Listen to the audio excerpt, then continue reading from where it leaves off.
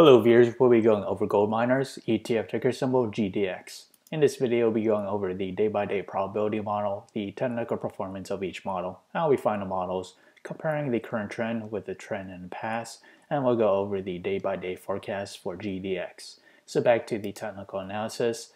Today we're up 1.7% on the 1 hour chart. We still remain on positive MACD, and we are nearing overbought RSI. If we extend that further onto the 4 hour chart, we are also nearing overbought RSI, and we start to see another convergence on the 4 hour MACD. As for the daily chart, we are making higher highs, and there's a lot of upward momentum. And one thing to note, sometime around say June 20th or 22nd, we did reach to negative MACD, and then we quickly reversed to positive MACD, which is a fresh momentum to the upside. So overall, gold miners is looking pretty healthy to the upside. For now, we'll be marking to the downside if it does lose momentum, and I do see a next possible support level being around a price of say $35.40. That data all the way back to say June 1st, we found resistance there, as well as June 23rd. So if we do manage to fall down lower to hit support, that price movement to the downside is roughly around 5.5%. So now let's head back to the day-by-day probability model.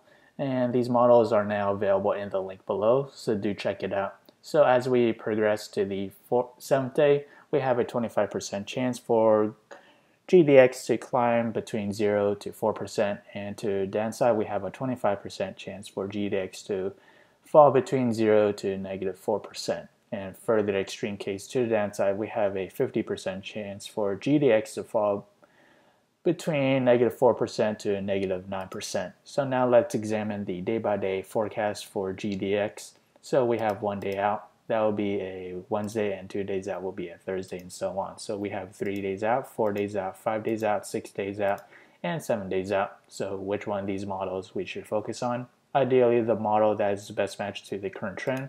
The blue lines are current trend, and overlapping it happens to be the best match. So right here we have our current trend, and the trend below is the one that we found on the line graph above.